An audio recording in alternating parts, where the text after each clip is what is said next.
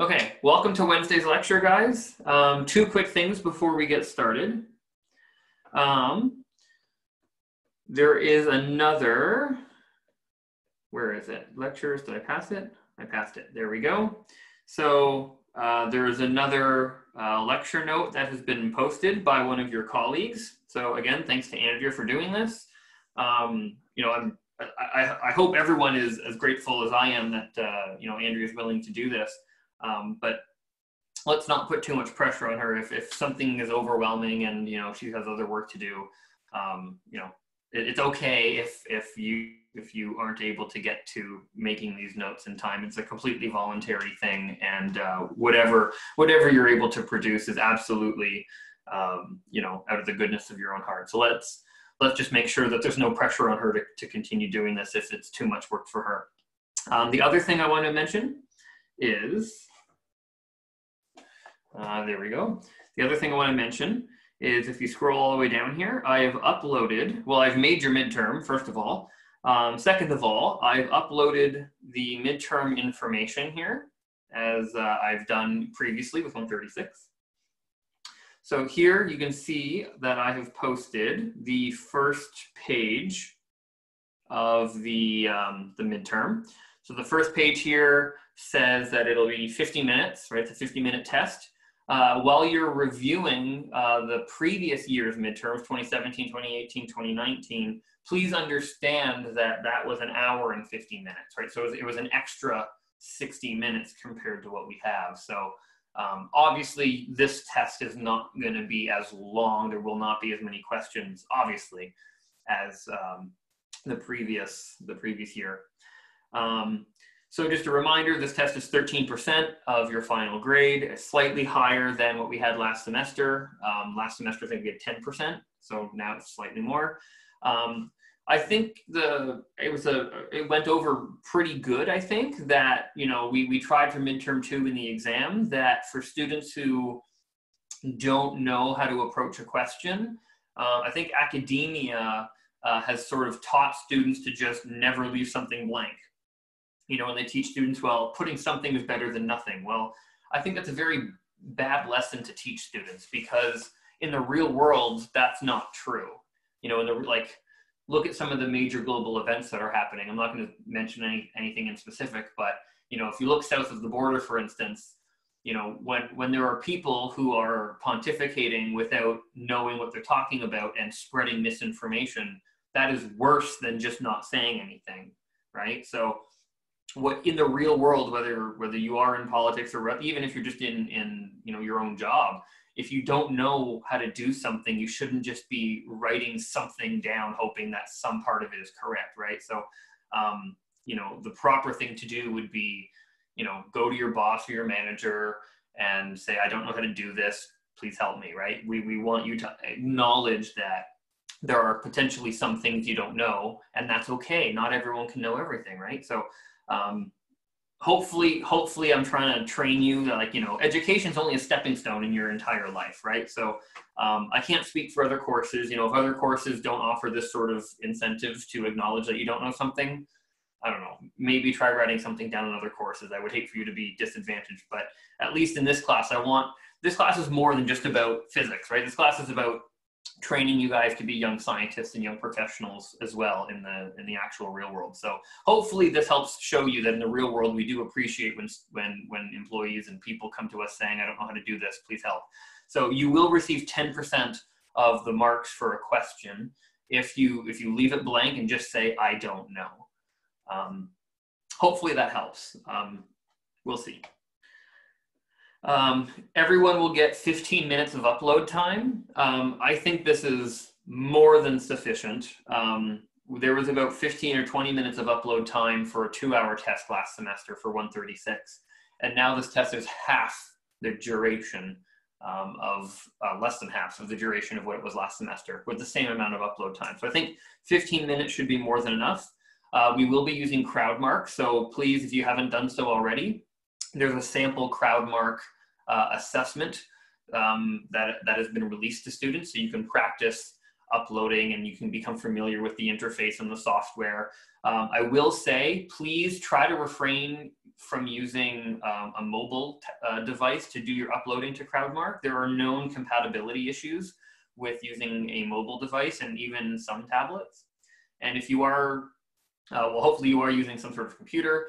The CrowdMark people officially recommend using the browser of Google Chrome. However, I mean, I'm sure the other browsers in some fashion work as well. But again, exams are very stressful, midterms are very stressful. It would be wise to follow the instructions that have been provided. So, you know, perhaps use Google Chrome with CrowdMark and don't use your phone and stuff like that.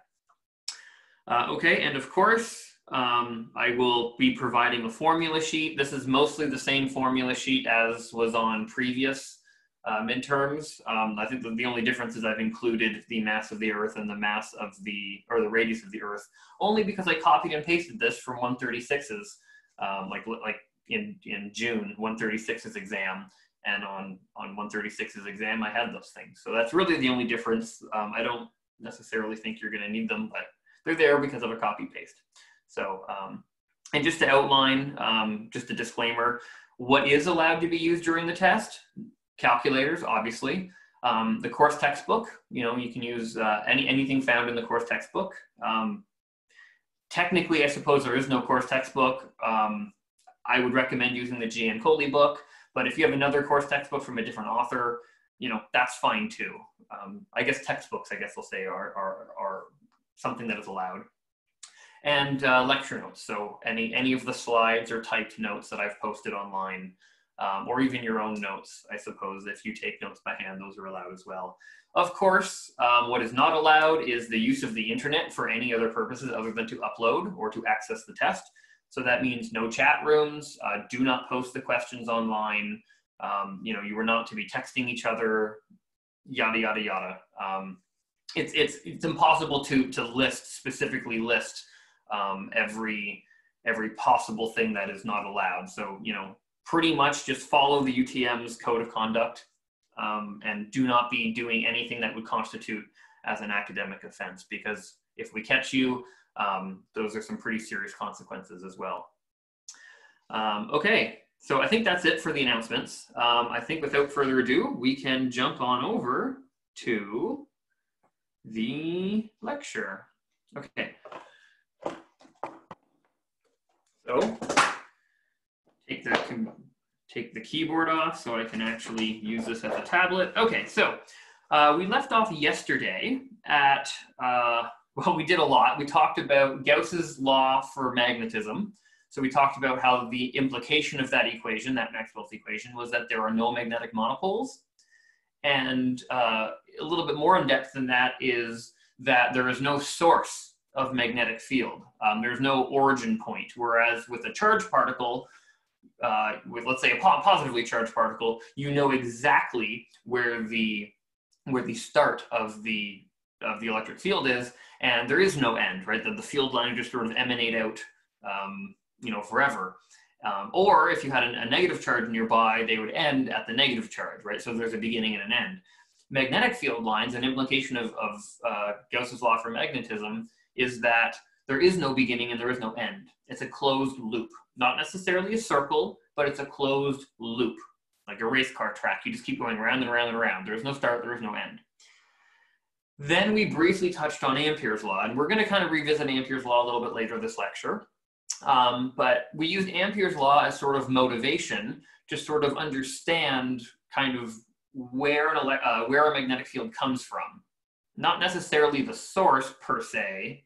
I mean, we sort of know the source, but kind of where it comes from. And Ampere's law, we noticed that a moving charge will generate a B field, a magnetic field.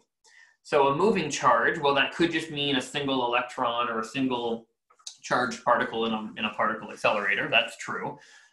Or another way a more common way to get a moving charge is with a current. You know, if you have a current carrying wire, these could be the wires in your wall, they could be the wires in your phone, you know, charging cables, they could be your internet cable, you know, there's current everywhere. And if you have a charge moving in a wire, that's still going to be producing a magnetic field. So Ampere's law is really enlightening in that it tells us the way we generate a magnetic field is by moving a charge. A stationary charge will not generate a magnetic field, but a moving charge will. So that's kind of really cool.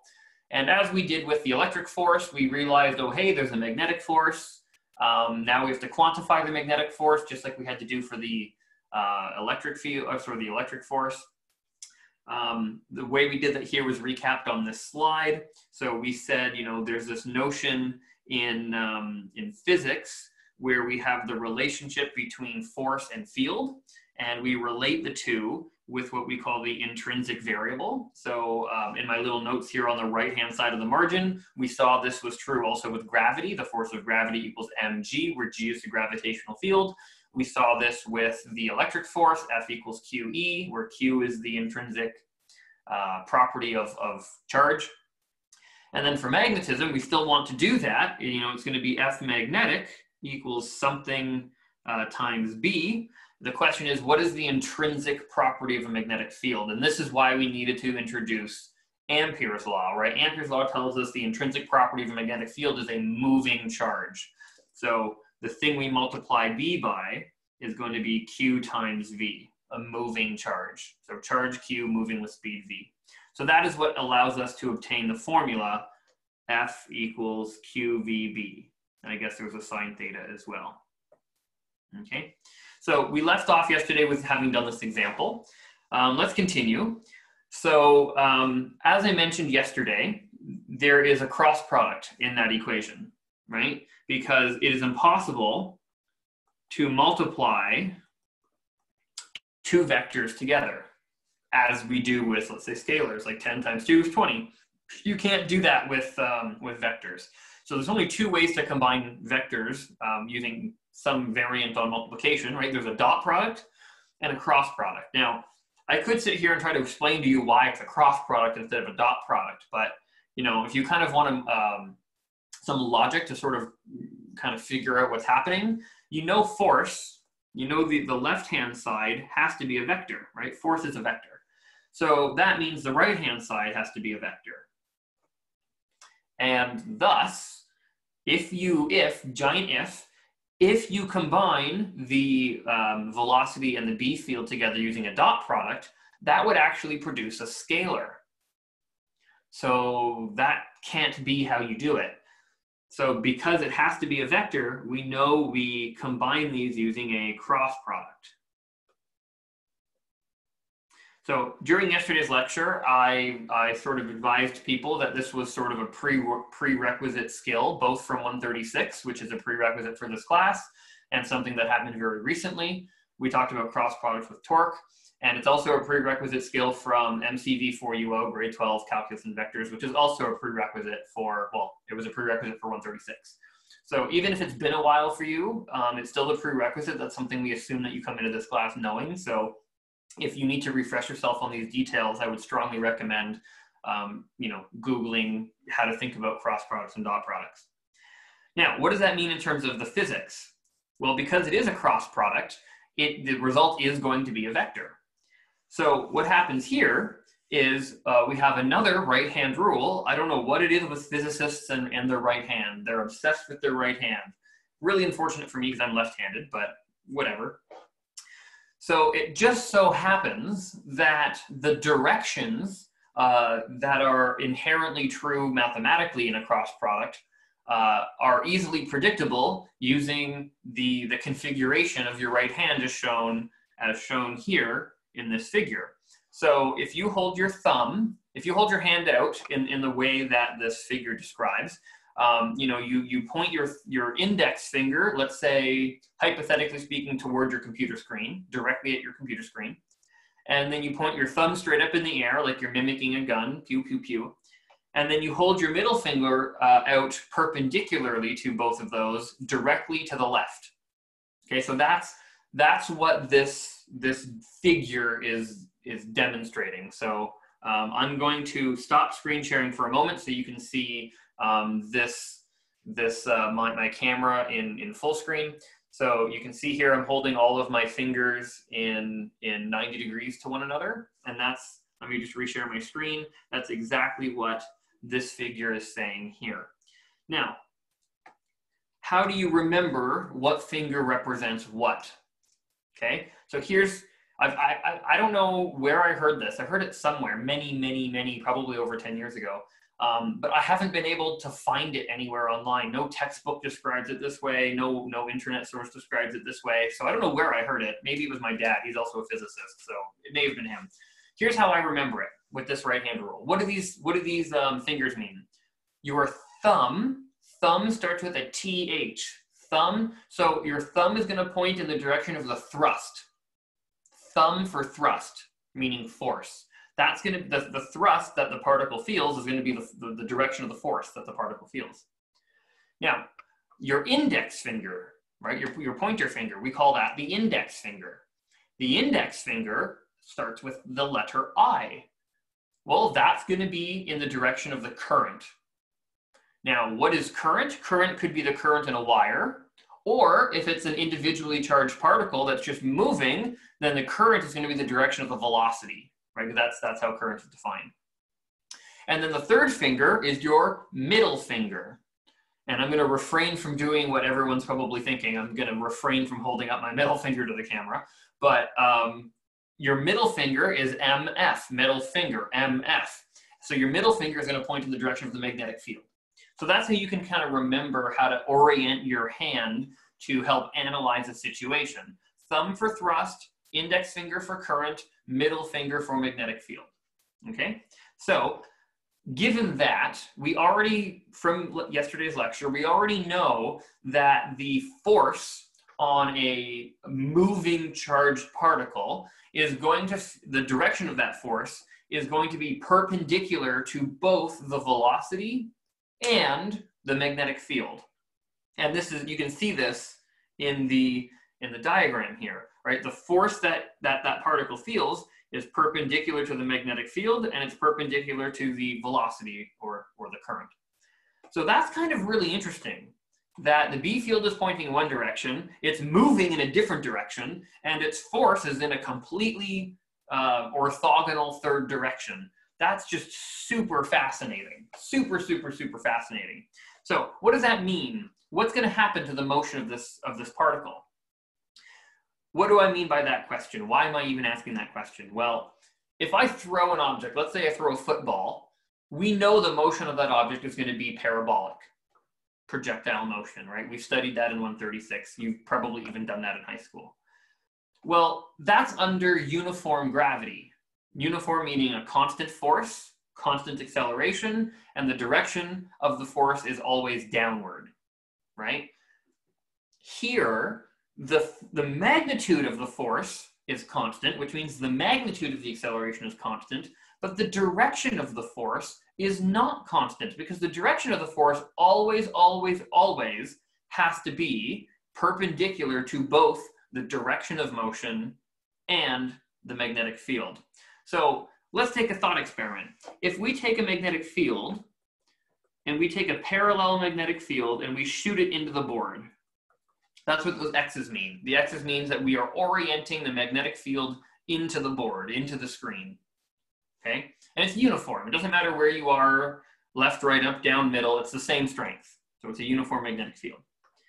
And let's say we take a charged particle. I think this has to be a negatively charged particle based on the direction of motion here.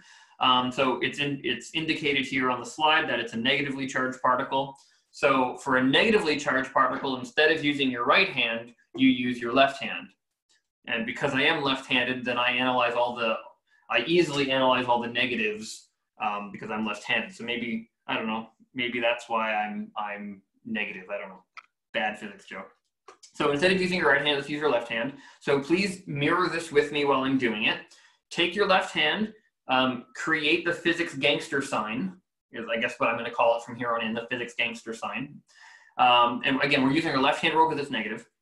Then the diagram says we are giving this electron or this negative particle a kick in the right direction. So the velocity is in the right direction. So take your index finger and point it to the right, all right, in front of your screen. Do it right now.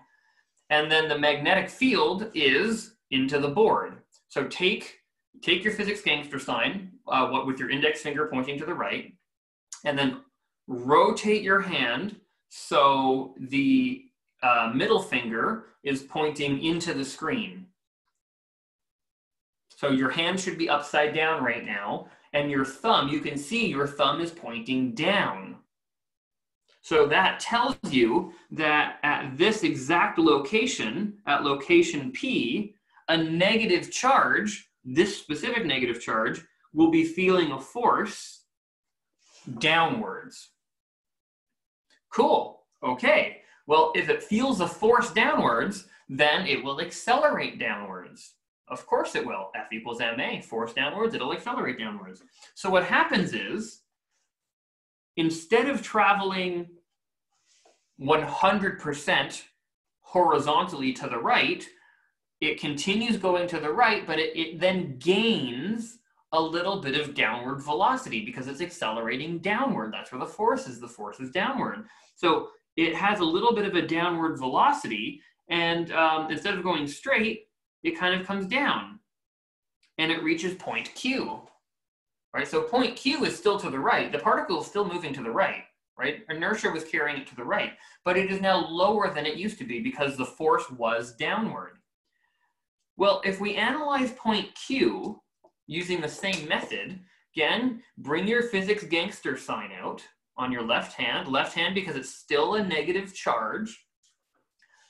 And the B field is still into the board, so make sure your middle finger is pointing directly into your computer screen or your tablet screen. And then your index finger is no longer pointing 100% to the right, right? If you look at the green arrow, here, the velocity vector is now tilted downward. So I want you to tilt your arm downward a little bit so your index finger overlaps parallel with the green velocity vector. Where does your thumb point? Now, by now, your wrist is probably hurting. That means you're doing it right. No pain, no gain, right? That's what they say at the gym. Right, Gary? That's what they say at the gym, no pain, no gain. I wouldn't know. I never go to the gym. I'm guessing Gary responded. I have to look at the chat now. Is that something? Oh, the chat's not opening, of course. Okay, well, I can only assume that you said something funny after that. Anyway, so here you'll notice that your thumb is pointing radially inwards. Okay, so this is looking very familiar. What we're going to end up getting here is uniform circular motion, right? The force on this charged particle is always pointing radially inward. The magnitude of the force is the same everywhere, but the direction of the force keeps changing at every different location. And this is the very definition of uniform circular motion. So you remember from 136 that uniform circular motion is not A, it's in fact A sub C, A centripetal. And that brings back maybe memories about the difference between centripetal and centrifugal and how there is no such thing as centrifugal, and chemists have sort of butchered the word, maybe for their own reasons, or maybe because they didn't fully understand the physics behind it. We don't want to go there. All I'm going to tell you now is what is technically correct. It is centripetal. It's an inward force. It's an inward acceleration. And the magnitude of that is mv squared over r.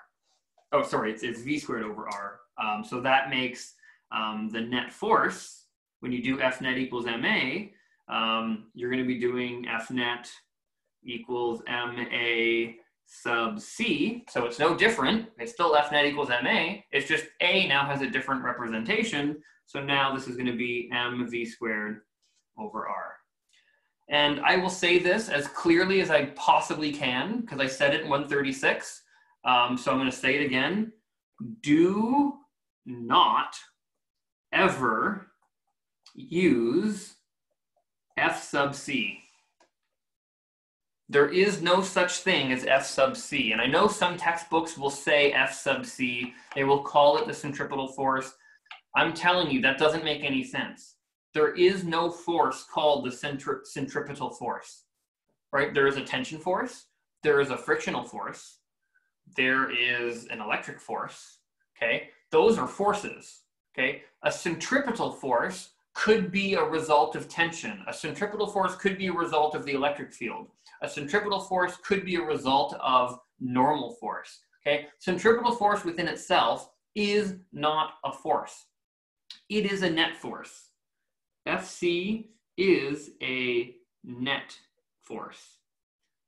And we don't ever, I mean, we use the phrase F net equals ma, but we've never once claimed F net itself was a force. We've always understood F net as a resultant of adding many other forces, okay? That's all Fc is, and textbooks, in my opinion, do a very bad job at explaining that. So we're gonna dodge the whole issue. Just never, ever, ever use the notation Fc. It makes no sense, we don't need it. Okay, just use F net in its place because it is F net. Okay, so let's do an example. An electron traveling at a certain speed, that's actually really fast, 2 × 10⁶ meters per second, 1.9, same difference, is known to be traveling in a circular path in a uniform magnetic field of 1 × 10⁻⁴ Tesla. So that would be 10 millitesla. Actually, no, it wouldn't. No, it wouldn't. It would be 100 microtesla. Anyway, what is the orbiting radius? Okay, so this is, you know, same physics we've done in 136. So a blast from the past, throwback Wednesday, I suppose. Today's Wednesday. So I'm going to shrink this slide to give us a little bit more space. So part A, what is the orbiting radius? Okay, well, I think this is a good example to remind students that you don't necessarily need to know everything of how to analyze this right out of the gate, right? We have tools at our disposal to approach these types of questions, and that'll help us sort of figure out how to solve these things as we go. So we've identified it's a forces question. Step number 1, free body diagram. So let's draw that right now. Free body diagram. Here is my electron. So it's a negative charge, okay? And it's in a B field. So the only force acting on this electron in a B field is going to be the magnetic force, F sub B. And is there any other force acting on this particle? I would say not. Now, just to be clear here, because everyone's kind of at a different spot, yes, the particle is moving. Yes, the velocity of the particle is indicated in the problem as being to the right. Velocity is a vector, but it's not a force. So does it show up on your free body diagram? No, it doesn't. It's not a force. So here is my free body diagram. Okay, it's a force diagram. Number 2, after your force diagram is completed, the next immediate step you do is you write down F net equals ma. Literally write it down. Don't think about it. I mean, yes, think about it, but like, don't just only think about it in your head. I would like physically write it down on the paper because it helps your brain sort of come up with the next step. Now that it's on the paper, I ask myself, okay, A, is it regular A, linear A, forward backwards A, or is it circular A or centripetal A? So it's centripetal A. So I'm going to say this is going to equal to mv² over r. Okay, so F net equals mv² over r. And then I think to myself, okay, what is my F net? Is it a combination of tension and gravity? Is it gravity in the y direction? Blah, blah, blah, blah, blah. That's what your free body diagram is for. You look over to your free body diagram and you see there's only one force, which means that one force must be in the direction of the net force, because it is the net force in this specific instance. So there's only one force, which means F net is going to be FB, and that's going to equal mv² over r. And what is the what is the magnetic force in this case? Well, this is a magnetic force on a charged particle, a moving charged particle. So if you forget that equation, we can scroll up. So there it is there, QVB sine theta. That's the magnetic force on a charged particle. So we say, we say QVB sine theta equals mv² over r. And we can do some simplification, VV. Sine theta, what is theta? Theta is the angle between V and B. V is to the right, B is into the board. What is the angle between the direction of right and the direction of into the board? 90 degrees. And sine of 90 is known to be 1. So then we get the equation QB equals MV over R. Okay, so there we go. We've done the physics. We've done kind of the, I don't want to say algorithm, but we've sort of done the motions. We've gone through the motions. You know, in 136, I've been telling you for months now, step 1, free body diagram, step 2, F net equals MA, okay? Now that we've done that, let's go back to kind of see what they need. What is the orbiting radius? R, they're looking for R. Okay, so they're looking for R. So let's go back and solve for R. So R is gonna equal MV over QB. Do I have all of these variables? Maybe, maybe not. You know, maybe they didn't give us Q. Maybe they gave us some other information to indirectly find Q. I don't know. So let's go back. Let's make sure we have all of these variables. We're looking for M, speed, Q, and B. So speed, B, we're given the notion that it's an electron. So indirectly, we know it's that the M value is going to be the mass of an electron, which is just a known universal constant. And inherently, this also tells us the charge is the charge on an electron, which again is maybe not stated explicitly in the question, but is a known universal constant that you can use. So yes, I would say we have V, we have B, we've got Q, and we've got M. Okay, and so there's A. You just plug in all your values and you're good to go. The answers here indicate that it's 11 centimeters. If you had a calculator, you could plug that in. What's the frequency of the orbit? Okay, well, we don't have frequency here. So let's think to ourselves, how do we get frequency? Well, frequency is related to speed, right? The faster you're going, the more frequent the oscillations will be, or the more frequent you will complete a cycle. So in some way, we have to introduce frequency in relation to speed. So we think to ourselves, okay, what's going on here? We have a complete circle with the total circumference of 2 pi r. And we have a particle that is traveling around the circumference. So what's actually happening here is I don't know why my pen, there we go. The displacement of the particle in one cycle is going to be 2 pi r. The displacement is the circumference. And the time it takes to complete this one cycle is going to be the period. That's the definition of period. Capital T, it's the time it takes to complete one cycle. And then the speed is kind of what we're starting with. Right? We have speed, we want to swap out speed. So here we say, okay, what is the variable, what's the equation that relates speed, distance, and time, assuming there is no change in speed? And that is quite simply V equals D over T. The distance in this case is 2 pi r, and the time is going to be the period. And we still don't have frequency, so we think to ourselves, okay, well, how do we get frequency? We are one step closer. Frequency and period are inverses of each other. So we have period. In order to get frequency, we just take 1 over t, and we got frequency. So this is going to be 2 pi r f, frequency. Okay? So we can take speed and replace it for 2 pi r f in our equations. So we are here. So let's take this equation and replace speed with what we just calculated. So QB equals M over R, and V, what was V? V is 2 pi r f. So this here was V. And they're asking for frequency, so then we can just solve for frequency. And you see here that the R's cancel out, which is kind of really cool.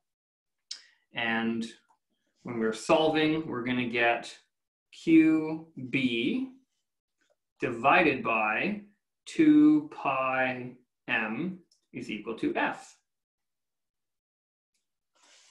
And there you go. So that's going to be the frequency of the orbit. And the results of this are actually pretty cool if you look at this, because the frequency is not a function of r, which is really cool. So frequency is only a function of the amount of charge, the B field, the strength of the B field, and the mass of the particle. So in this case, it's an electron, but presumably you could give a ping pong ball the charge of 1 electron, and then the mass of a ping pong ball is way, way, way, way, way, way heavier than that of an electron. I mean, I know ping pong balls are light, but when you're comparing that to an electron, like, we're talking about like 30, maybe 29, like times 10 to the 29 orders of magnitude, maybe even closer to 30 orders of magnitude larger. So it's way heavier. So frequency is not a function of the radius, which I thought was a really cool result.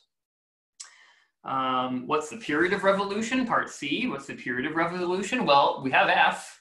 How do you get period from F? It's just 1 over, right? And lastly is a conceptual question, part D. Oh, what's happening? Part D is asking, what is the direction of circulation? Well, we know it's an electron, so we can use instead of our right-hand rules are for positive charges. We use our left hand for a negative charge, and we're able to predict what's going to happen. It's going to be clockwise, in the same direction as an analog clock.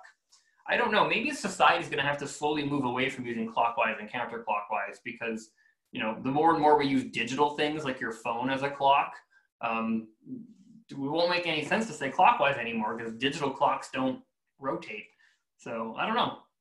I mean, clearly I think we all know what clockwise means, but give it 50 years, I don't know, maybe we won't, who knows. Anyway, moving on. I've already said that on a very fundamental level, each individual charge that is moving will generate its own magnetic field. And it is its own magnetic field that it produces that interacts with the external magnetic field. And that's what allows this individual particle to feel a force. But if you have many individual particles, charged particles, like electrons say, that are tightly packed together in a wire and moving like a string of cars down the road, each of those is going to feel a force. Okay, so if you have a current carrying wire, the way you analyze this is by thinking, well, all a current carrying wire is simply just a string of individual charges. So what's happening is, if you want to know the force on a current carrying wire, you say, well, what's the force on the individual electron in the wire? It's QVB. But then you have a bunch of these QVBs. So you're adding up QVB for the first charge, QVB for the second charge, QVB for the third charge, QVB for the second charge. What you're doing in reality is, in real life, you are integrating. You're integrating along the length of the wire. Okay, that's what you're actually doing. Now, this is not a calculus-based physics course, so when possible, it's not always possible to dodge the calculus in physics, but when possible, I like to dodge the math. Unfortunately, with Maxwell's equations, we can't. We had to talk about the integral, we had to talk about the flux, and stuff like that. But here we can dodge the math. So I just want you to know, for those of you who are curious and are really eager to learn more in depth about physics, what you're actually doing is integrating. However, we can get around this by saying, okay, what is V? V is actually distance over time. Now, once we have that division is associative, right? It does that T doesn't have to stick around right beside neighboring the D, right? When you divide, you can kind of move it wherever you want. So if you move it underneath the Q, then you can say, well, what is Q divided by T? Q divided by T is current. how much charge passes through per unit time. And then D, well, what is D? The distance traveled. The distance traveled is going to be the length of the wire. L for length of the wire. If you want to use D, by all means, knock yourself out. Symbols are symbols.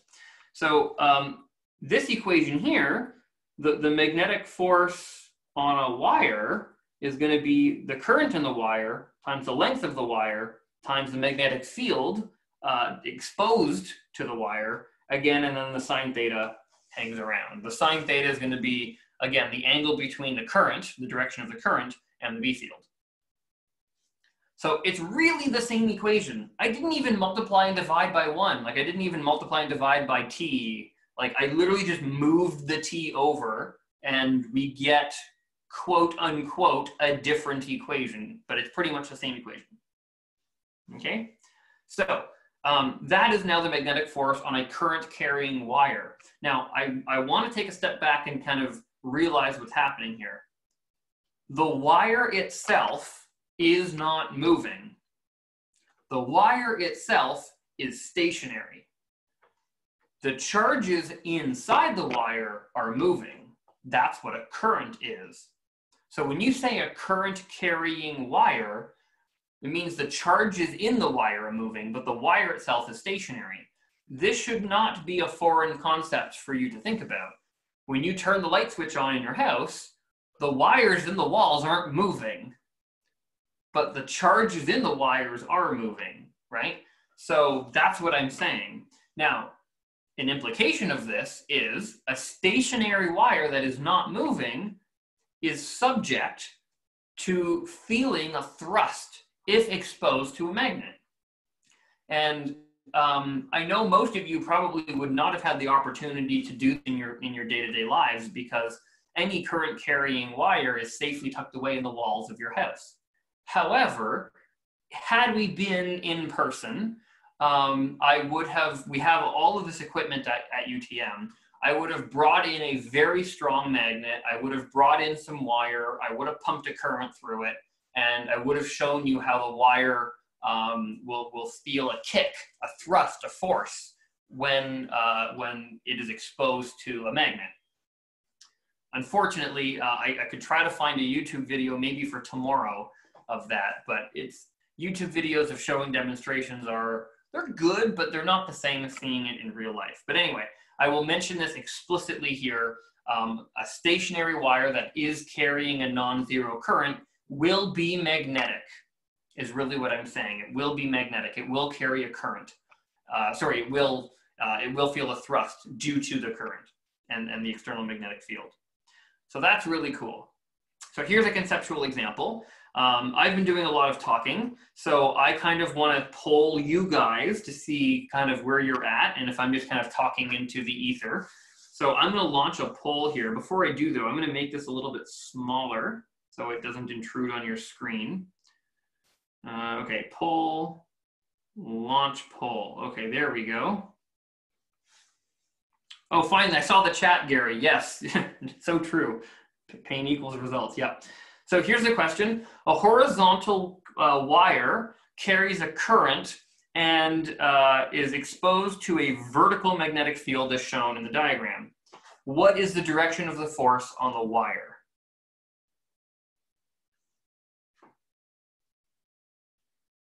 So left, right, zero force, into the page, out of the page, A, B, C, D, or E. So there's about 31 of you who are attending or shown up to lecture. So 16 of you have responded. That's about half. 17 of you, 19 of you, 21. We're getting there. So this is a conceptual question, right? We're not asking for numbers. We're just asking you to predict the resulting force that is felt on the wire. So this is conceptual. 26 of you. Okay, so for the interest of time, I think I'm going to stop the poll. If you did not get a chance to answer yet, that's okay, because they're not for marks, right? So I'm going to end the poll, and I'm going to share the results. So we have an overwhelming majority that says E. I will confirm E is the correct answer. So here, if I scroll down, E is the correct answer. The reason being, you use your right-hand rule. Current, I've already explained that physicists historically have gotten current wrong. We thought current was the flow of positive charges. So all of the math, when we talk about I, is assuming the flow of positive charge. We call that conventional current, as we mentioned in the previous chapter. So because it's assumed to be the flow of positive charges, we use our right hand, right? Because it's positive. I know electron flow is negative. So if we were talking about electron flow, we would use our left hand. But conventional current, we use our right hand. So we put our thumb in the direction of the current. So do this with me now. Your thumb goes to the right. Your finger, your middle finger, your thumb doesn't go to the right. Your index finger goes to the right, and your middle finger points up, and you should be contorting your arm right about now, and then your thumb is pointing out of the page. So the answer is E. Typically, you know you're doing it right when you're contorting your arm in a fashion that hurts. That's typically a sign that you're doing it right. Okay, next question. Hopefully we can do this in slightly less time. So I'm going to relaunch the poll, continue. There you go. So here's this question, and I'm going to make this a little bit smaller so you can maybe see it. Oh, maybe that's too small for you, I don't know.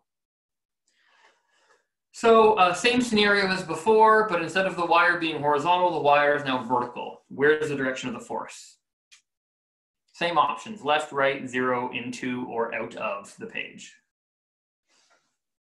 So 10 of you, a third of you have responded, 12, 13. So again, you're still using your right hand rule. It's still the conventional current.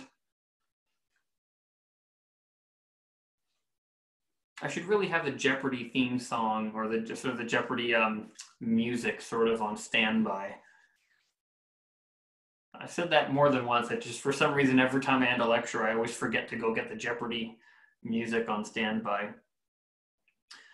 Okay, 22 out of 31. So it seems to be kind of where we were before. So I'm going to end the poll, share the results with you guys. So there we go. We actually got a really nice Gaussian distribution, a really nice normal distribution with a mean of C and a nice sort of envelope over top. It's actually kind of really cool.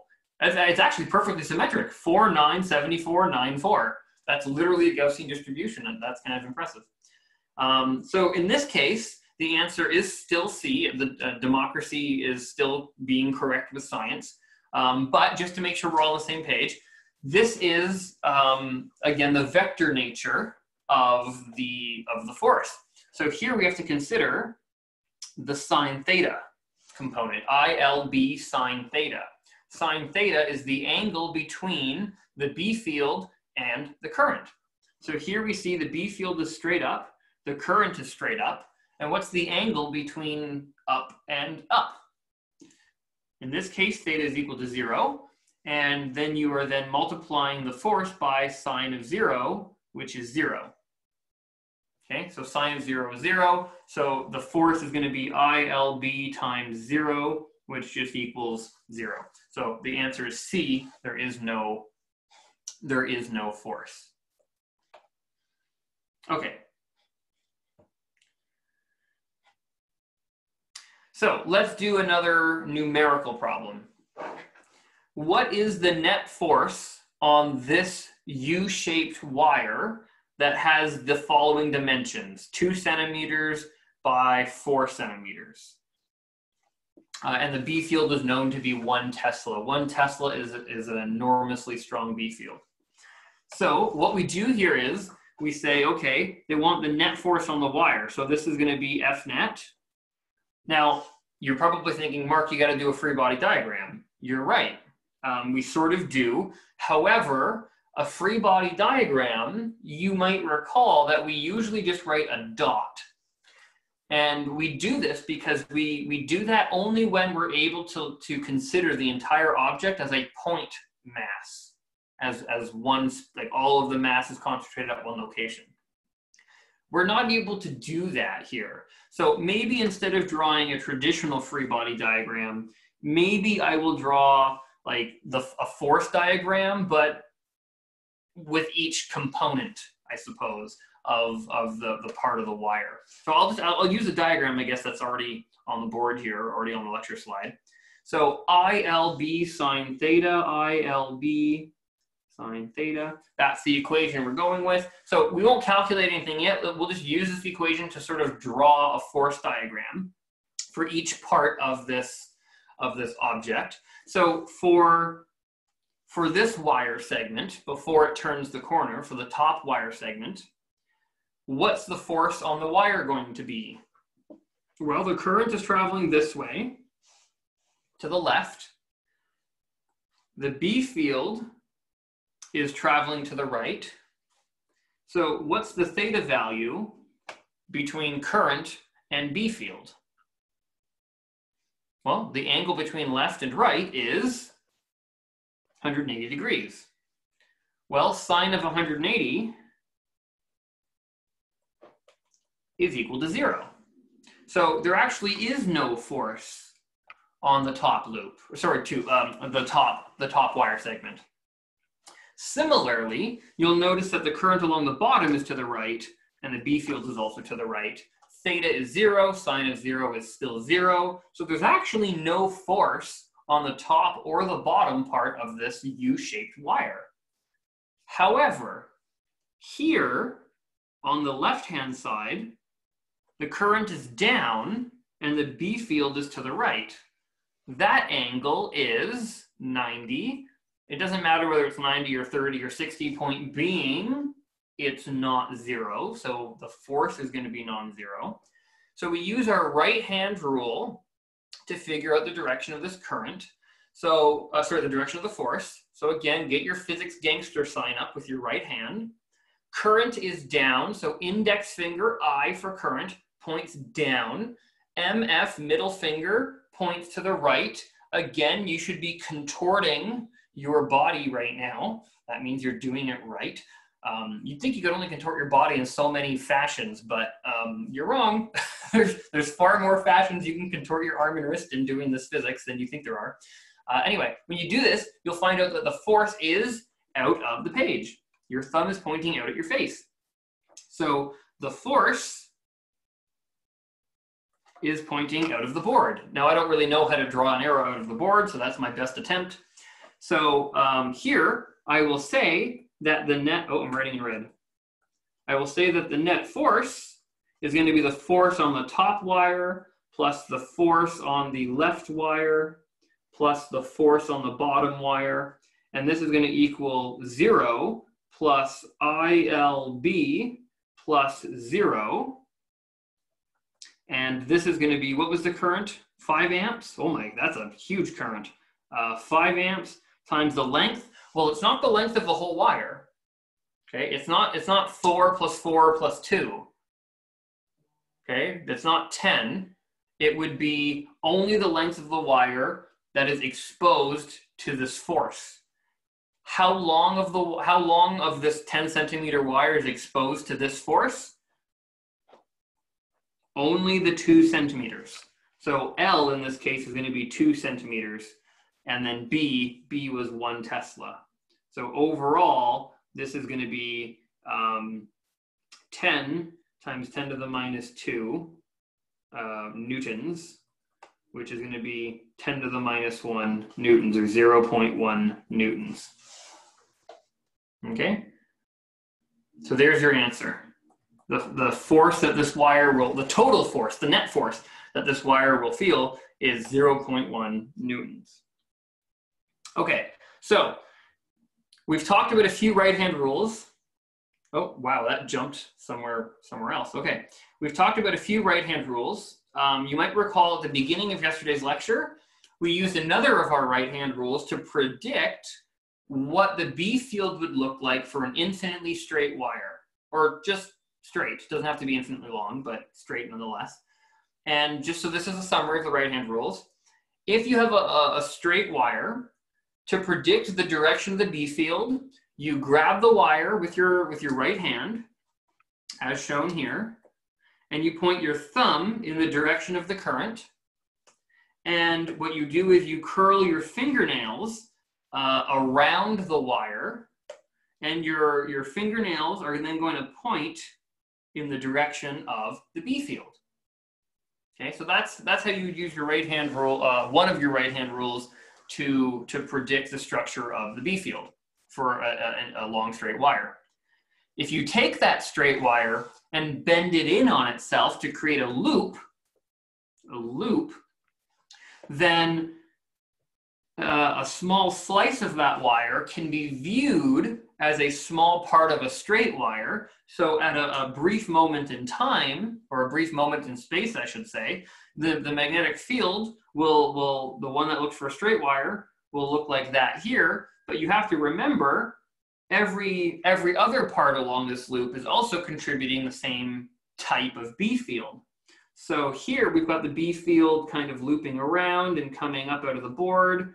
Here we're going to have the same thing. We're going to have the B field looping around and coming out of the board. So when you have a loop, a current carrying loop like this, then your B field is actually going to look a lot like a bar magnet, because they're all going to superimpose, sorry, different color. They're all going to superimpose and constructively add together at the center of the loop. And then at the center of the loop, you're going to get a lot of really strong, oh, let me try to draw red ones. You're going to get a lot of really strong north field lines coming out of the center of the loop. The other right-hand rule we just learned was this. You can call it the physics gangster sign. I'm actually fairly certain that is it's not a legitimate term for it, but enough people call it that. If you actually Google physics gangster sign, this is what's going to come up. And I know now a lot of you are now navigating away from the Zoom app, and now you're probably on Google searching physics gangster sign. But if you're on there, you're going to miss this. There's another right-hand rule that is equivalent. So these two things are equivalent here. And hopefully these few examples we've done, you've sort of felt the, I don't want to say agony, I don't wish agony upon you, but you've probably felt how it kind of hurts to contort your arm in weird ways. If you're finding it difficult to either visualize or contort your body using the physics gangster sign, there is an equivalent right-hand rule as the physics gangster sign that I personally find in most cases to be less obtrusive to stretching your arm or tendons or hurting your wrist. This last right-hand rule is where you hold out your hand like you're asking someone for money, or as U of T has asked you for money to take this course. Hold out your hand flat, palm in the air, and your fingers are pointing in the direction of the magnetic field. Your thumb is pointing in the direction of the current or the direction of the velocity. And then the palm of your hand, the face of your hand, will be pointing in the direction of the force or the direction of the thrust. Now, there's no fun acronyms for this one. I know for the physics gangster sign, it says thumb is thrust, index finger for current, middle finger for magnetic force. That is a way to remember what that means. Unfortunately, I have not come across an acronym or a phrase or a saying that allows you to easily remember kind of what finger, palm, and thumb represent, other than just brute force and practicing. But if you can kind of get on board with this sort of new alternative, you might find yourself wrenching your hand slightly less than you were before. Okay, so as an example, I do not want to launch the poll. I want to save some time. So as an example, we're going to use the new right-hand rule here, the one where you hold out your hand for money. A positive charge means we use our right hand, so that's good to know, enters a uniform magnetic field as shown. What is shown is a magnetic field into the board. Okay, so keep that in mind, right? The X's mean into the board. What is the direction of the magnetic force? Okay, so use your new right-hand rule that I just taught you. Fingernails in the direction of the magnetic field. So the magnetic field is into the board, so aim your fingernails into the board. And your thumb is pointing the direction of the velocity or the current. In this case, it's velocity, that's only one charge. So you have to tilt your hand sideways as if you're shaking someone's hand. Okay, so your thumb is pointing toward the ceiling, your fingernails are into the board. Where is the palm of your hand facing? Okay, you can probably even see in the camera, the palm of my hand is facing to the left. So the magnetic force that's going to be felt here is to the left, FB. So the answer is going to be E, to the left. Okay, so that's how you would use the new right-hand rule. Okay, here is another one. Again, this is a bit of a gotcha question. Full disclosure, it is a bit of a gotcha question. So I don't want to pull you. I just kind of want to show you that you know, physics is used in practice, and in practice, we often deal with, you know, small particles, and I want to draw your attention to a pretty important distinction. So I don't want you to be taken aback or taken off guard either on the test or when you're doing homework problems. So here, a beam of atoms is shot or enters into a magnetic field region, okay, where the magnetic field apparently is what appears to be into the board. What will the path of these atoms follow? A, B, C, or D? Well, we know that a moving charged particle in a magnetic field will travel in circular motion, okay? So we know immediately path A and path D would not make any sense because they're coming in horizontally and there's some force that has forced them to change direction. The direction of the velocity does not change naturally. It takes a force to do that. Presumably, that would be the magnetic force. And we know the magnetic force would cause circular motion, not linear motion. So A and D are just flat out wrong. Now C looks tempting, right? C looks like, you know, it's trying to go in circular motion, just a really wide circle. Maybe the region of the magnetic field was not large enough to complete the full circle, but while it was in the magnetic region, it was sort of traveling in circular motion. So C is perhaps tempting. Okay. However, I want to outline something for you. We are talking about atoms, not charged particles. And you might be thinking, well, Mark, you could easily have a charged atom. You can't. An atom, thanks to the chemists and their terminology, an atom is a neutral element, right? It is one atom of a neutral element. If it is charged, then it becomes an ion. Thank you to the chemists for this terminology. So we do kind of have to remember other parts of science when we do physics as well. Not only do we have to know math, you know, when we start talking about real physics and explaining the natural world around us, we do kind of have to borrow concepts from other disciplines as well. So atoms are not charged. They have charges in them. They have protons and electrons in them, but overall, they've got the same number of electrons as protons. So what is happening here is you have a neutral particle that is being fired into a magnetic region. But a neutral particle, look at the force. FB equals QVB. It's Q. What's Q on a neutral atom? 0. So what's the force on a neutral atom? 0. And if it doesn't feel a force, then it won't even know that there's a magnetic field there at all. So what's happening is, it's just going to go straight through. Your answer is B. It's going to go straight through undeflected. So when you're doing homework, please be cognizant of the wording. Are you talking about atoms? Are you talking about ions? Right? If the question says ions, then it is an atom that has been charged. So, you know, if they say something like a calcium ion, well, that tells you a lot of information, right? You know, calcium is +2 as a natural ion. Calcium, you know how many protons are in the calcium because you know where it is on the periodic table. You know it's +2, so you know that it's got a charge of positive 2 QE, 2 times that of an electron. So just be cognizant of the wording, I guess is what I'm saying, of some of these problems. Now, why am I focusing so much on this terminology?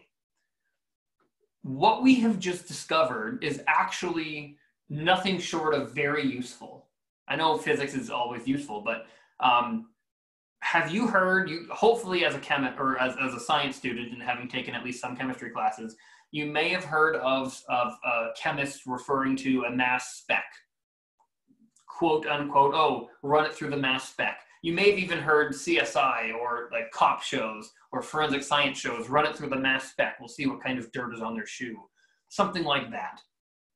What we have just learned completely describes how a mass spectrometer works. So we're going to build our way up now to analyzing a mass spectrometer, but we're going to do it in stages. So first, we're going to start introducing the notion of kind of how a mass spectrometer might work. And we're going to first do this by doing a conceptual question or two, and then sort of slowly build our way up. So I'm going to launch a poll because I kind of want to see what your intuition is with these new ideas. So I'm going to launch the poll now. Relaunch, yes. Okay, so you should see it popping up on your screen. Here's the question. 2 particles of the same mass enter a magnetic field with the same speed and follow the paths shown below. Based on the paths, which particle has the larger charge? Particle A, particle B, or the answer of C being they both are equal, or particle D, it's impossible to tell.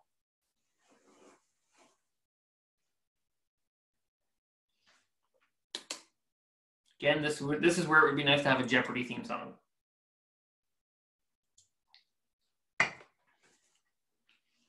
Okay, 18 of you out of 30.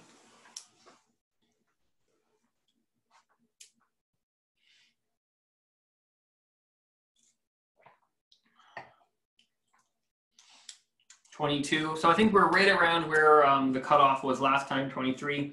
So I'm going to end the poll, share the results. So there you go. It looks like a lot of you got B. 63% of you voted B, which again, I'll tell you right now, right up front, that is the correct answer. However, there is a substantial amount of you that chose either A or C. No one chose D, which is good, I guess. But let's look at for the 29 plus 8% of you. So I guess that would be 37% of you. So over a third of the class has something missing here with this concept. So let's take a pause. Mass spectrometers are really cool and really important to many avenues of science. You know, forensic, whether you forensic science, whether you go into like chemistry, really important. So let's really slow down here and make sure we buff out all the misconceptions that we possibly can. So 2 ways to sort of think about it. One way is going to be more concrete and mathematical. So let's do that first. Okay, we'll do the concrete way first. We have a particle, a charged particle, that is entering a magnetic field. What is the force on a charged particle? Magnetic force, that is. So it's going to be QVB. Yes, sine theta, everything's 90 degrees. So I'm going to ignore writing that for now. And we know that this is traveling in uniform circular motion. So mv squared over r. So F net equals ma is really what I'm doing here. Maybe I should write that just to be clear. This is F net equals ma. Okay, this question is saying the 2 particles have the same mass, they're in the same magnetic field, they were shot with the same velocity. The only difference is we're comparing the radii and deducing some information about the charge. So let's isolate for either Q or isolate for R, whichever one you want to do. So let's isolate, I don't know, let's say Q. So Q is going to equal mv over, because, you know, the v's partially cancel, so it's not v squared anymore, mv over br. All right, so we see here that mathematically, if r is small, as r goes down to 0, the fraction gets really big, mathematically. Okay, the smaller the denominator, the larger the fraction. So we see here, which one has the larger charge? Well, to maximize charge, you want to minimize radius. Okay, so the answer is B. That was what 60 some odd % of you voted. 63% of you voted. And that's the concrete way to think about it. Now, your intuition, you should be slowly trying to work on developing your physics intuition, if for no other reason, to make yourself more efficient at sort of concept checking real life. You know, thinking yourself, does this make sense? Okay, yes, it does make sense. So that's what I call sort of a sanity check. How could you do a sanity check in this case? Well, circular motion, maybe relate it to something else that you know. Okay, let's say a car turning a corner, or you're whipping a yo-yo around your head. Maybe relate it to something that you can feel. If you have a yo-yo whipping around your head, 2 yo-yos say, both have the same mass, but if one yo-yo is, and both have the same speed, but if one yo-yo is has a smaller radius, you're going to have to put in more force to get it going just as fast.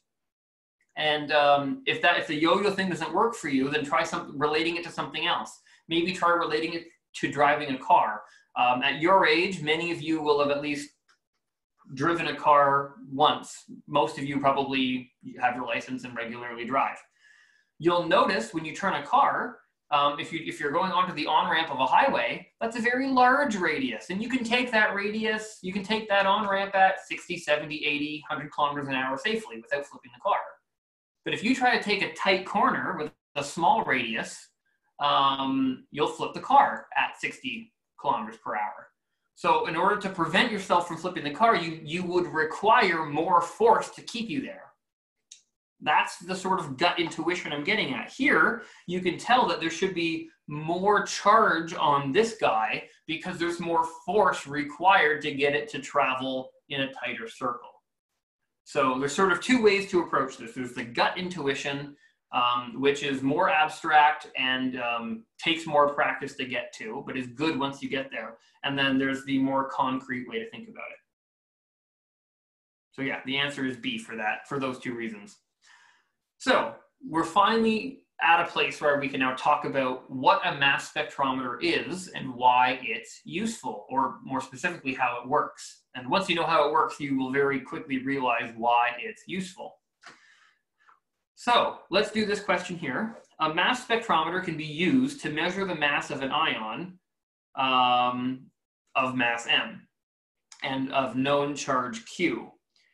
The initially stationary ion is then accelerated by an electric field due to a voltage difference V. The ion leaves the source and enters a separator chamber where there is a uniform magnetic field that is generated. Determine the mass of the ion as a function of B, Q, voltage difference that it accelerates across, V, and X, where X is the distance between the opening and the point that it lands on the detector. Now, there's a lot of other things going on here. We're talking about things like a chamber, we're talking about things like the source, we're talking about things like a voltage difference, talking about things like a charge. Context. I don't want you walking away from this lecture thinking, well, why are all these things in a mass spectrometer? I'll memorize that they're there, fine, but why? Okay, here's why. Picture yourself as a forensic scientist and you collect evidence, dirt off of a shoe, dirt underneath a fingernail, right? Some particulate matter. That isn't charged, right? What you find isn't charged. If you're a chemist, let's say you're not even a forensic scientist. If you're a chemist and you do a reaction, and you want to test the purity of the reaction, or to even, not just purity, but just to see even if you have the right product. You know, you take some of your product, it won't be charged, right? It's the molecule. And unless it's dissolved in a solution, where then there's dissociated ions anyway, if odds are it won't be charged. So what's going on with the source? Well, what's going on is we've talked earlier in this class of techniques to create charged objects, right? You can do rubbing with friction. You can put charge on an object with friction. You can use charge separation, which was usually called induction or charge separation. You can induce a dipole in it and then ground it to let all the opposite charges flow off, remove the grounding. What's left is a charge. And then the other way is conduction, literally through touching. If two charged objects touch each other, they will share their charges. So there needs to be a way to uniformly charge every particle, right? Regardless of their mass. Large mass, small mass, there has to be a way to make sure every particle has the exact same charge on it, right? That's science. In order you have to control all variables except one, right? That's what science is. So friction is unpredictable. You know, if you rub a balloon on your hair, yes, they're going to transfer some charge, but you don't know how many. So odds are, in real life, the way they do this is they probably use charge separation. They probably induce the object to have a charge. And then that way they can guarantee how much charge every particulate matter molecule or atom would have. Okay, that now understands the charge, or where the source is coming from, why there's even a box there labeled source. Why is there a battery? Why is there a battery here? Well, the whole notion is we do know that things that have more charge or heavier mass will travel with a different radius, okay? So we need things to be charged and we need things to be moving.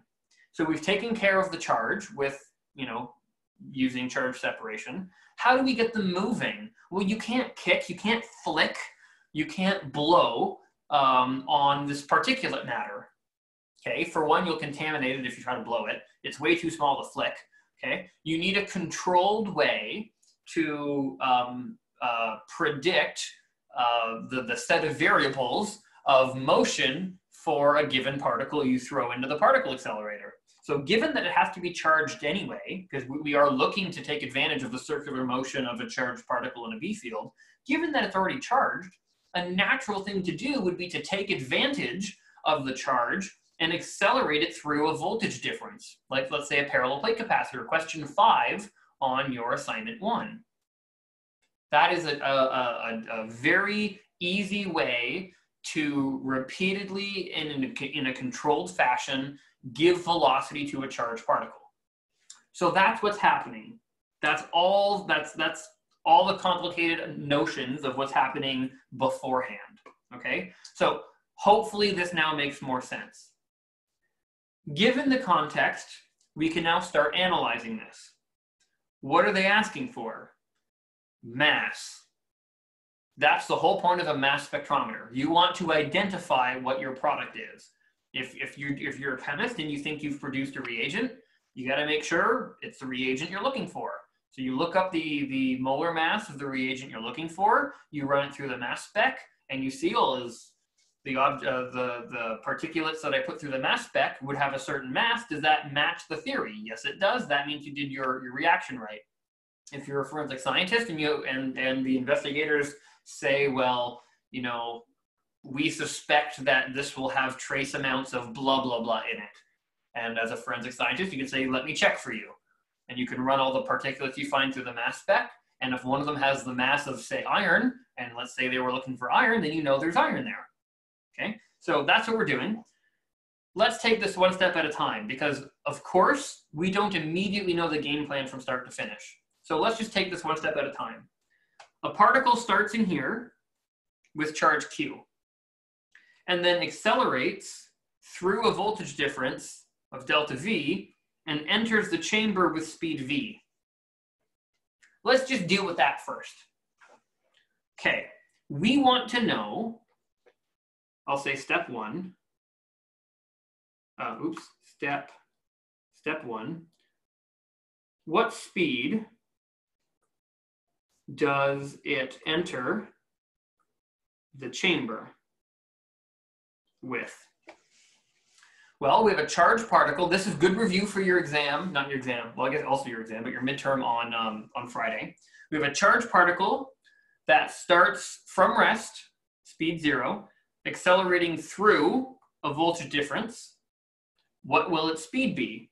Well, it travels through the entire voltage, so the work done is Q delta V, and this is going to be the change in kinetic energy. This is what we call the work energy theorem. So the work done on a particle is going to be equal to the change in kinetic energy. Well, the change in kinetic energy, it initially starts off with no kinetic energy. So the change in kinetic energy in this specific instance is simply going to be the final kinetic energy. So this is going to be Q delta V equals 1/2 mv squared. So the speed at which it enters the chamber is going to be the square root of 2Q delta V over m. So even here, we're kind of off to a good start. They're asking for mass, and we've managed to introduce mass right out of the gate. Quite literally right out of the gate, right out of the source. Okay, so now our particle is just about to enter the chamber. Step 2 is when we are in the chamber. Step 2 is we're in the chamber. If we're in the chamber, we now have a completely different scenario. It's not being accelerated. Well, I mean, it is being accelerated, but uniformly, or uniform circular motion. So the magnitude of the speed is not changing. It's just the direction of the speed is changing. So we now have to shift gears. We say we are in uniform circular motion now that we're in the chamber. And we know that this is going to be the magnetic force is going to be equal to mv squared over r. So the magnetic force on a charged particle is qvb, v being the speed, equals mv squared over r. One of the two v's will cancel. And let's keep going. QB equals mv over r. V. We have V. We have V from the previous step. So let's take this and plug it in.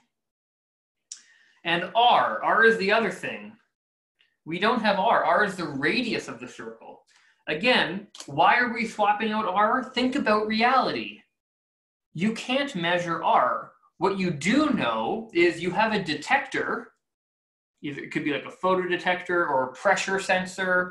You know, you literally have a piece of particulate matter that is literally colliding with a wall.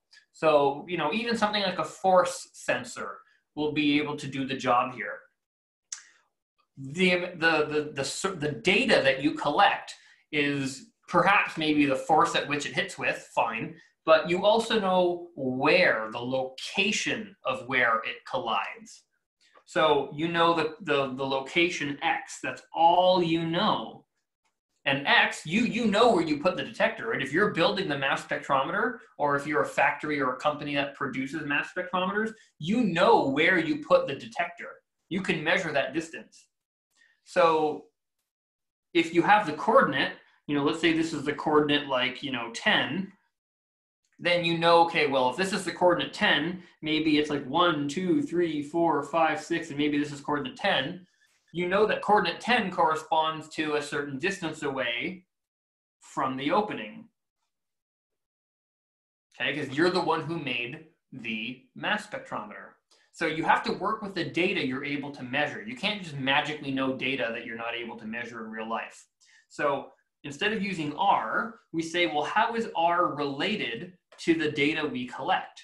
We collect the data that is the distance between the opening and where it strikes the plate. That's the data that we can collect.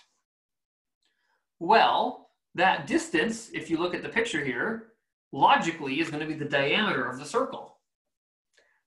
So how is the diameter of the circle related to the radius of the circle? Obviously, diameter equals 2 times the radius, and diameter in this case is x. So if we have to swap out r, swapping out r is going to be x over 2. So we're going to do that as well. This is going to be x over 2. So let's make those substitutions. M, v, and r is going to be x over 2. There we go. And after you simplify, you're going to get 2 times, well, if you want, we can bring it all in. It's up to you. Oh, let's leave the 2 out just for fun. 2 over x times 2 q delta v all over, oh, there's going to be an m on the numerator, m. So there you go. And if you want to bring everything underneath the square root sign, then this is going to be 8q delta v m all over x squared. It depends what you're solving for, really. It depends what you're solving for. In this case, we're eventually needing to solve for m. So I guess pulling everything underneath the square root sign doesn't really help in this case. Okay, where does that leave us? We want to know m. Find m. What's the mass? That's really what I want to know. Is this thing iron? Did this guy get murdered? I want to know what the particulate is. So here we have QB equals to 2 divided by x square root of 2q delta vm. Solve for m. So this is going to be qbx over 2 squared equals 2q delta v m. And where does this leave me? This leaves me with q squared, b squared, x squared over 4 equals 2q delta v m. I am so close. Let's see here. No, not m. Sorry, I meant to cancel. Not m, q. One of the q's. And that's pretty much all I can cancel. So finally, my final answer for m is going to be q b squared x squared over 8 delta v. And there you have it. That is a very useful, I mean, I think, in my opinion, I think all of physics is useful, but most of physics is useful only if you're a physicist and you're collaborating with other scientists because you're the resident expert in your field and they're using your expertise. But this physics is extra useful because it's very applicable to other fields, to the point where chemists readily, frequently use mass spectrometers without talking to physicists, because that takes time and energy. They just learned this on their own because that's how useful it was for them. Same thing with forensic science. They just learned this on their own because this is how useful it is for them. Okay. So that was pretty rigorous to get your head wrapped around. So let's take a bit of a step back, and now we're going to do something less mentally challenging, because that was a pretty big derivation and a pretty hefty concept. So let's take a step back now and try to think of this. This is practice with right-hand rules. So the below figure shows a known path of a particle. How is it known? Maybe because we can see it with our eyes. Through 6 regions. Now, in each of these 6 regions, there is known to be a uniform magnetic field where the path is either circular, half circular, or quarter circular. Okay, well, we know in some fashion it's going to be circular. I guess what they're saying is they're making sure the dimensions of the regions are such that the paths are even increments of circles, either like full, quarter, or half. Yada, yada, yada. What is the direction oh, sorry, no, I shouldn't yada, yada, yada this. I'm Elaine Bennis in Seinfeld. I should not yada, yada, yada this. We need this piece of information here. Upon leaving the last region, the particle travels between two charged plates and is deflected toward the plate of higher potential. Okay, that's really crucial. Then the question is really saying, what is the direction of the B field in each region? Okay. What's happening here? We have a charged particle that is shot into this region here. The reason why we needed that last sentence to help us is because we don't know what hand to use. Right hand rule or left hand rule? Is it a positive charge or a negative charge? If you blindly assumed it was a negative charge, then you wouldn't be able to accurately or confidently predict the direction of the magnetic field, right, in each region. So what we do is we say, okay, we know that the top plate is the higher potential. Oops. The top plate is the higher potential. This means the bottom plate is obviously the lower potential. That means top plate is plus, bottom plate is negative, and we are told in the diagram and in the question that this unknown charged particle deflects toward the plate of higher potential. Again, good practice for your midterm on Friday. A positively charged particle will naturally flow towards a lower potential. This is what we see in real life with gravity even. If you drop an object, gravity naturally pulls it to a lower potential. Things fall. Things do not magically go upwards. So a positively charged particle will naturally move, will naturally flow to lower potential downhill. The mere fact that this particle is naturally deflected toward the higher potential tells me it's a negatively charged particle. So the whole preamble there, the whole point of that last sentence is for us to know ahead of time that this is a negatively charged particle. The rest is easy. Now that we know it's negatively charged, we use our left hand, and now Bob's our uncle. I don't know where that saying comes from, but it's totally a saying. So we know it's shot into the region. So it is shot upwards. So let's use our left hand. If you want to use a physics gangster sign, knock yourself out. You might actually end up knocking yourself out because it kind of hurts when you contort yourself. If you want to use the other right hand rule that we said after the physics gangster sign, that's okay too. You know, when you lay your hand out asking for money. I'm going to be using the money one because it just hurts my hand less. So the velocity is up when it enters region A. So my thumb is pointing upward for my money one. And the force, we know it's going to be traveling in a circle. So at this moment in time, the force is going to be pointed to the right. So my thumb is up, my palm is facing to the right, my fingernails are pointing into the screen, into the board. So that means the magnetic field in this region is into the board.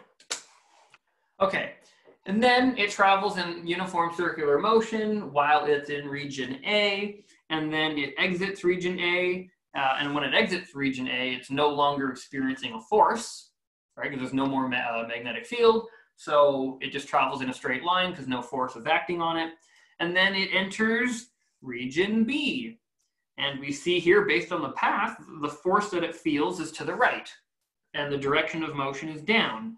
So again, you can use your physics gangster sign. You can use the other one. I don't care which one. I'm going to point my thumb down because the velocity is down. And the palm of my hand is to the right because the force is still to the right. And my fingernails now are pointing out of the board or out of the screen. So this tells me the B field in region B is out of the board, and out of the board is represented by a bunch of dots because it's coming out at you. And you can repeat the same process for every region. So I don't want to take too much more time with this, but very quickly, you know, this is going in and being deflected to the left. So that means The magnetic field lines this way. The palm is so out. This is going to be out again. Here it's coming into the left. It's being deflected upwards. So thumb to the left, palm upwards. Fingernails are into the board. So this one's into the board. E is coming in with velocity to the right. It's being deflected downward. So velocity right, palm downward. Here, my fingernails are into the board. And then F, the velocity is down, being deflected to the right.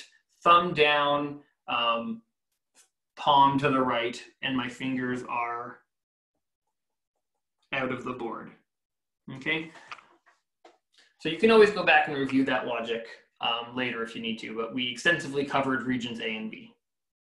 Okay, here is, hopefully that was enough of a mental break and a bit of a refresher kind of how you can mix electro and magnetic concepts together. After this break, hopefully we can go back to a numerical worked example now and your brain won't be complete mush. So in the figure below, an electron is accelerated from rest through a known potential difference of 1 kilovolt. So that's kilo is 1,000. So this is 1,000 volts. And then it enters a gap between two parallel plates, having a separation, a known separation of 20 millimeters and a potential difference of 100 volts. What magnetic field would allow the electron to travel straight through undeflected? So one step at a time. Let's just kind of get our head wrapped around what they're asking. We have a charged particle. Notice how it's red. So if it's red, presumably it's a positively, oh, hey, it's not, it's an electron. Oh, that was me typing it. I went rogue and I probably changed the proton to an electron. I bet you where I got this question, I bet you it was a positive because the particle's red. Okay, anyway, it's an electron. So it's gonna be negative. Now, if it's a charged particle and it's moving through a potential difference, we know it will accelerate naturally, all right?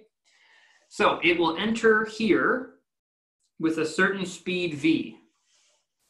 Okay, we know this is true. Now, in the parallel plate capacitor, there is a voltage. So these plates are charged.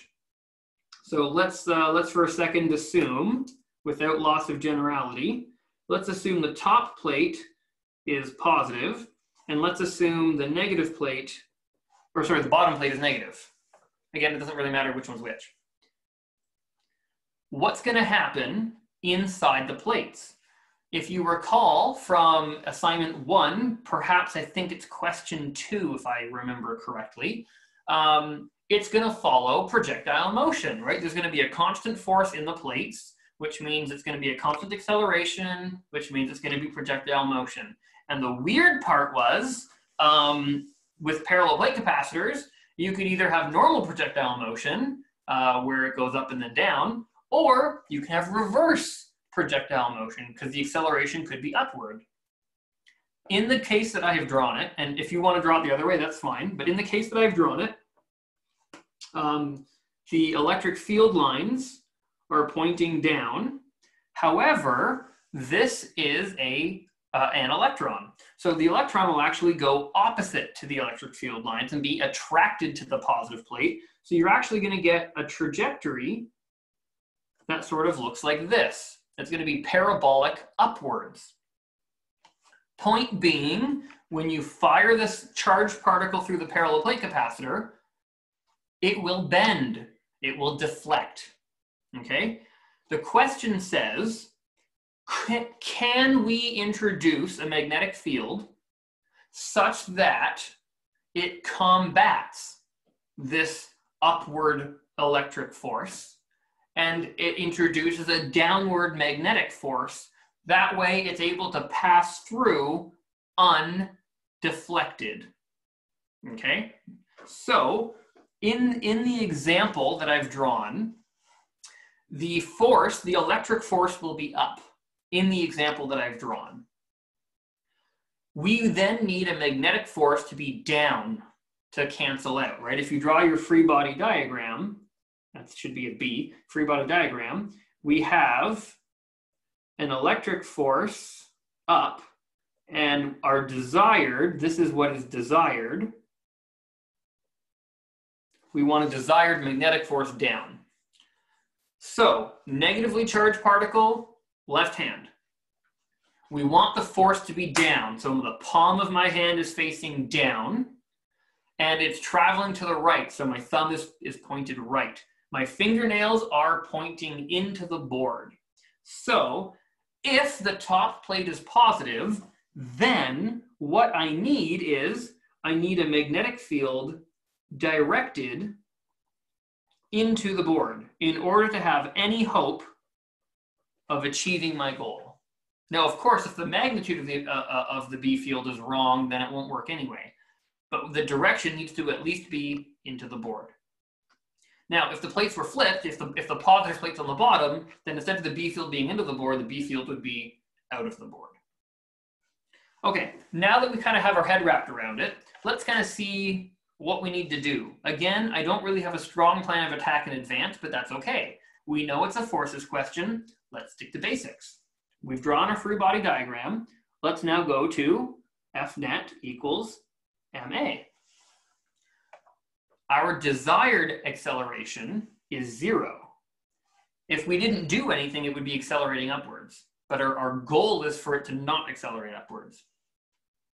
What's my net force? Well, this is why we draw a free body diagram. We have the electric force, we have the magnetic force in an opposing direction, so Fe minus Fb, and this is going to equal 0. So here we get the electric force is equal to the magnetic force. Okay, what kind of electric force are we dealing with? Is it a Coulombic electric force? Is it between two individually charged particles? No.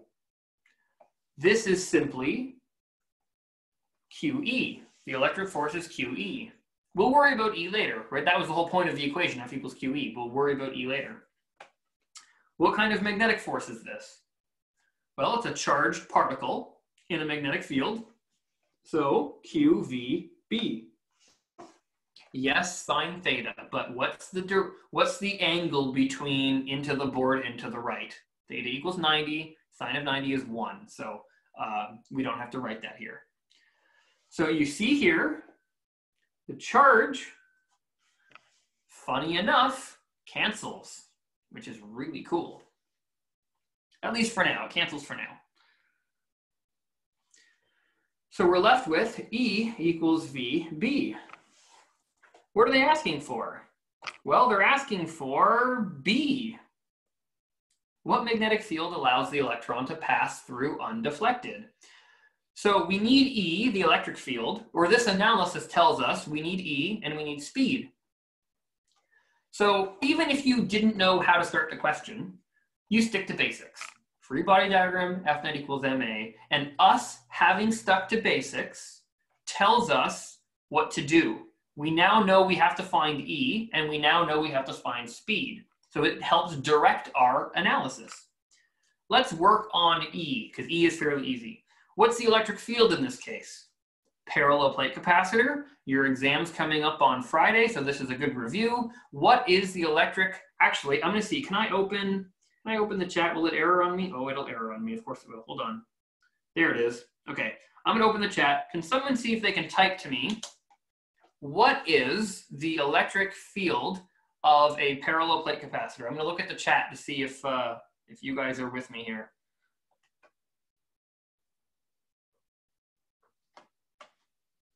Anyone? Delta V over D, beautiful. Yep, that's correct. Now there's another one, just as a reminder, because the midterm is coming up. So as a reminder, the electric field is delta V over D. Yep, that's true. The other one was obtained using Gauss's law. That one was Q over epsilon naught A. That's a epsilon naught A. So this one was achieved using Gauss's law. Okay, so there's two and they're both equivalent. It really depends on what set of variables you have and which ones you're asked for. So in this case, we don't have Q, we don't have A, but we do have delta V and we do have D, right? We see that in the question. We have 100 volts, and we have the plate separation of 20 millimeters. So we are going to use the formula delta V over D. Okay, cool. That's done. So we have this, we have this. We are asked for B. The only thing left to do is solve for V. What is the speed? So you're thinking to yourself, right, okay, well, obviously the strength of the magnetic field that's going to be required to keep it in line is going to be a function of speed. How fast are we shooting this thing? Well, let's go back to the scenario. The scenario in this case says we're not just kicking it, we are accelerating this charged particle through a potential difference, in the same way we did with the mass spectrometer. So I'm noticing now that I should probably be a little bit more diligent with my writing. This is delta V2, because we've got two different potentials here, the potential of the plates and the potential before the plates. So we now need V. I'm going to erase this because that was sort of a side note. So we now need V. Okay. So we solve this using energy again. So work is Q delta V, and this is going to equal the change in kinetic energy, which is simply the final kinetic energy because it starts at rest. So Q delta V equals 1/2 mv squared. And just to be clear here, this is delta V1, okay, not delta V of the plates. So solving for V, V is going to equal to the square root of 2Q delta V1 over mass of, what was it, an electron? An electron, yeah. So mass of the electron, Q of the electron. So there we go. We plug this in, and we're going to get delta V2 over the plate separation equals the square root of 2Q of an electron delta V1 over mass of the electron times B. And of course, you can then easily solve for B. It might be easier to pull everything underneath the square root sign, so let's do that. This is going to be mass of the electron delta V2 squared. That comes up, and then the rest comes down. This is going to be 2QE delta V1 D squared. If you don't want to pull everything underneath the square root sign, that's fine. That's totally cool. At that point, it's just a matter of personal preference. Okay, and you'll see here, these are all the variables that we have in the question. Like, there's nothing left unknown. So this would be your final answer. Now, before I leave you, I kind of want to tell you a funny anecdote. Technically, everything we've done here, you learn in grade 11 and 12 physics. And I had what I would consider a very funny high school physics teacher. Aren't all high school physics teachers funny? I've never met a normal high school physics teacher. They all have a very funny personality. And my physics teacher in high school was quite funny. We would ask him, you know, we would get confused with these derivations because, you know, high school, first time we're learning it, physics is hard. So we'd always ask, sir, how did you get that? Can you review that? How did you get that? And he would always say, well, you know, there's only so many variables that are given in the question. And there's only really so many mathematical operations. You know, there's addition, there's subtraction, multiplication, division. So I just did some combination of those, and that's how I got my answer. And I've always found that funny because, you know, in physics, we do try to really push students to get their final derived equation. And it's just a really good thing to do. I can't emphasize how good of a practice that is to do. But if you look at the final answer, he's not wrong. I mean, look, it's mass times voltage divided by Q divided by voltage divided by distance, all square rooted. Like, he's not wrong that all we're doing is multiplying and dividing by a bunch of numbers. And all those numbers are given in the question. So if you listen to my high school physics teacher, you can almost do physics by just kind of guessing, by brute force, guessing like combinations of combinations of variables. And if you look at units, only certain combinations will work. right? You know, in like, you know, if you have mass and charge up on the numerator together, you know, you're not going to get the proper units for Tesla. So since high school, for like the past 15 years, 20 years, I've been thinking to myself, well, not 20 years, I'm not that old. You know, I've been thinking to myself, you could almost do physics by not knowing physics. You could almost do physics by just saying, look, there's only addition, subtraction, multiplication, division, and I have to have the right units. Left units have to equal right units. So you could almost just use the variables in the question and figure out what combinations of multiplication and division will get me the right units. And if there's only one combination that gets you the right units, then there's your answer. And Romina, maybe after I'm done talking, you can chime in to confirm this, but in our field, fluid dynamics, the equations in fluid dynamics get messy, really messy. We use F net equals ma, but for fluids, it's called the Navier-Stokes equation. And it's a really complicated equation. In fact, it's one of the $1 million questions out there. You know, there's a list of 7 questions that exist, or 8 questions that exist in the world. And if you solve it, you get a prize of $1 million. One of those questions is to actually come up with an analytic solution for Navier-Stokes equation. That's how hard this equation is. So really, in our field, we actually do this trick quite a bit. We actually say, screw it. This math is too complicated. I'm going to guess. I'm going to look at all the combinations of things I can do with these variables and look at their units. And if there's only one combination that gives me the right units, it must be the right answer. Romina, does that sort of fit with your experience taking fluids? Holy moly, yes. I wish I was joking. Yeah. I mean, I remember when I took fluids, graduate fluids as well, we did that. It's called dimensional analysis. It's a very useful tool. So I just kind of want to leave you there as well on that note, that we've done a lot of complicated derivations today. We did the mass spectrometer, we did this one. And if you find yourself confused halfway through, if you want to make sure you're right or wrong, do dimensional analysis. Check your units to make sure the units are what they need to be. And that'll help guide you to see if you've made a mistake. Okay, with that said, I will bid you farewell for today. I will stop the recording and we will resume this tomorrow. And then in the next few minutes, I will take any questions off of the recording. Okay, ciao guys on YouTube. I will see you tomorrow.